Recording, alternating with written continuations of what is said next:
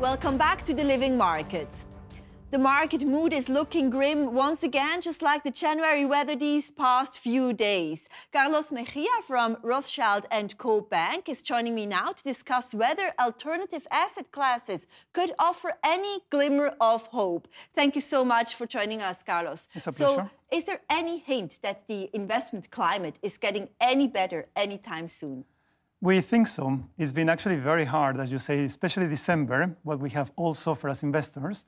We have seen the first days of the month actually started to pick up a little bit in the equity markets. We do think that that will continue. In fact, we don't think the environment is as grim as many people believe. Now, you actually also believe that a no-deal Brexit would actually not be as bad as many economists and analysts are suggesting. Why do you think that? Well, I think that any result in the short term is going to be very volatile. It's going to be very disruptive. But we think that the UK economy will be resilient to withstand a no-deal exit in the end. The reason is that there are many services that could be very domestically oriented that can continue to benefit from the strength of the economy. But nevertheless, in the very short term, that will be disruptive, whether there is a deal, whether there is no deal, whether there is exit or not.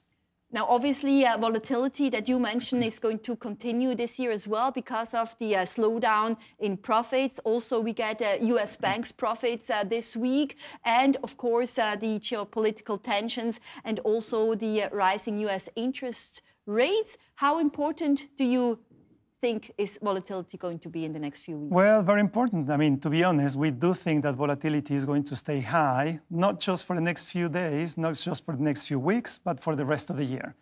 So now we think that investors are going to have to be a lot more disciplined going forward, rather than just hoping to stay sitting on one investment from now till the end of the year.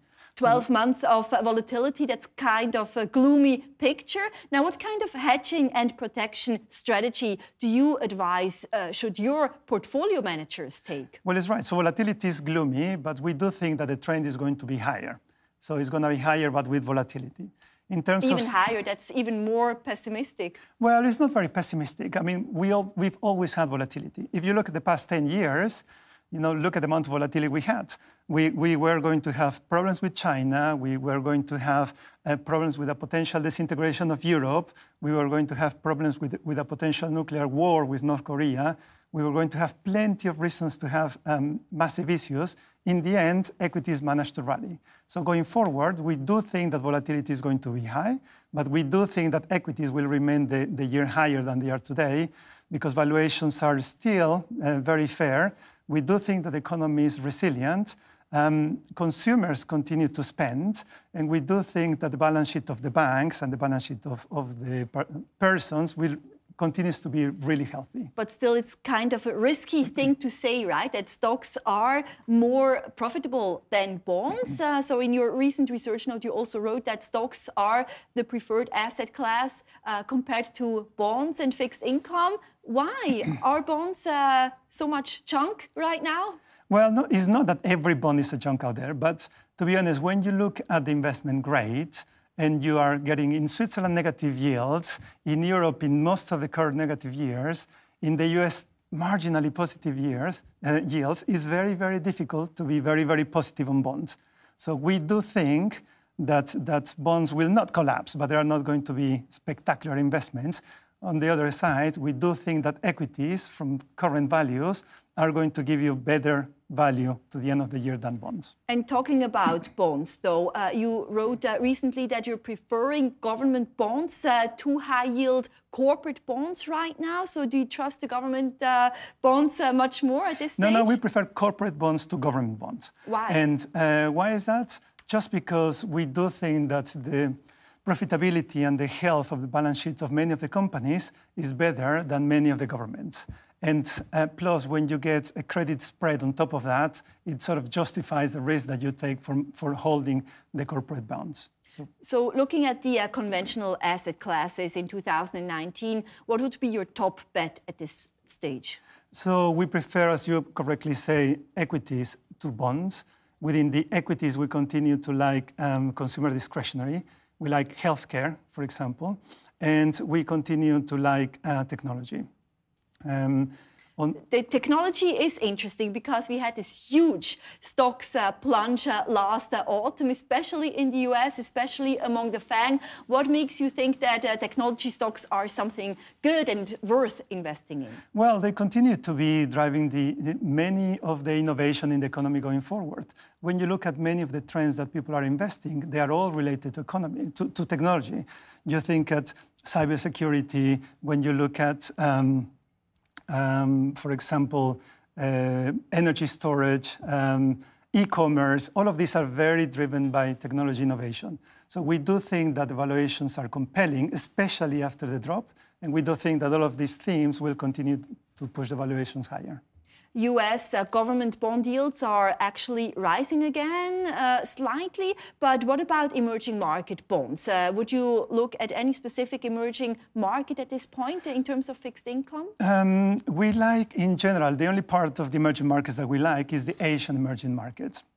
And the reason for that is that we continue to believe that whatever the Chinese economy and the region are doing to improve the profitability of the companies and the economy as a whole is going to help all of these companies.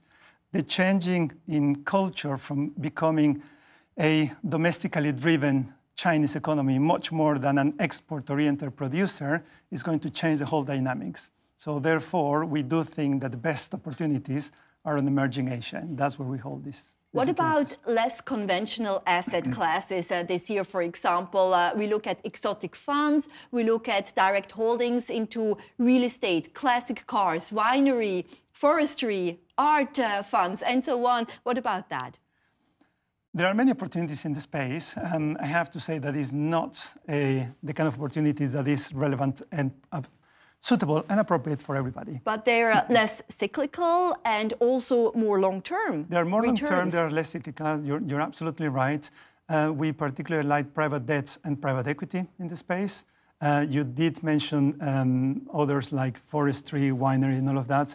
Many of our private clients prefer wine and art than forestry and then some of the other commodities. And I guess the main risks really are that these assets are illiquid, they're difficult to track, and also lacking indices, for example, and incredibly unprotected as well. Are these the main challenges for these unconventional asset classes? Well, I wouldn't call them challenges. There is a premium for the liquidity, as you call them, and there is a premium for waiting the long time to deliver. So for people who are willing to invest, willing to wait, they are very compelling challenges. And do you see a rising interest here in Switzerland into these unconventional asset classes like forestry and winery and so on at this point because of the stock volatility? Not in the short term. Not in the short term. Thank you so much for your time, Carlos. That's it for the Living Markets tonight. And coming up on tonight's On the Block, we talk to Swisscom Blockchain's CEO, who is going to discuss the company's expansion into Shanghai this year. Plus, our newsmaker is academic and former diplomat Kishore Mahbubani, author of the provocative book, Has the West Lost It?